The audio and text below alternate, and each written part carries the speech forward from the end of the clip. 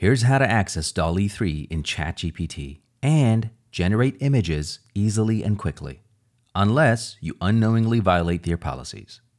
Bismillah ar-Rahman ar-Rahim. Once you're logged in, click on GPT-4 and from the drop-down menu, select DALLE.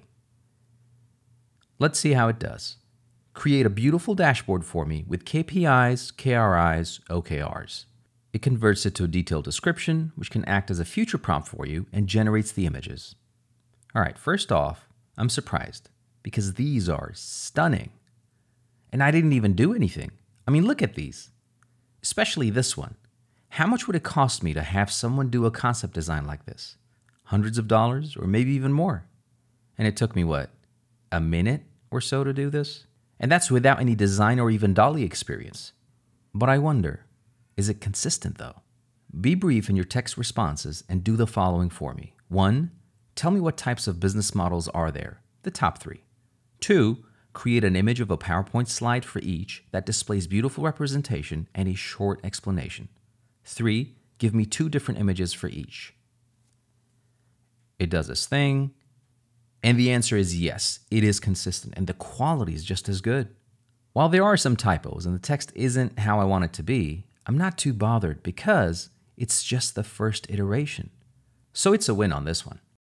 However, there is a problem with DALLE 3, or rather with the request that I made.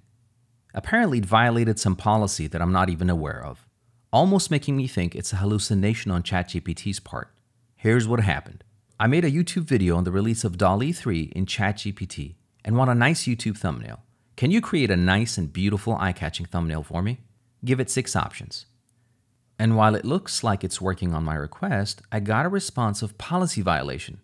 Asking what policy I violated and to double check led to a mixed response saying that no policy was violated, but there is an internal error. It just became a back and forth, so I said, forget about YouTube, just an image based on my request. And finally, I got one, which I didn't really like. So I changed my prompt and got some really nice options. Sure, there are some typos, but the images are really nice and appealing. I like them. Let me know which image you like the most. And at the end of the day, really, it did work out. Maybe it was something to do with the word YouTube or the way the prompt was written down. But it worked just fine, and let me know which one you liked the most. Thanks for watching.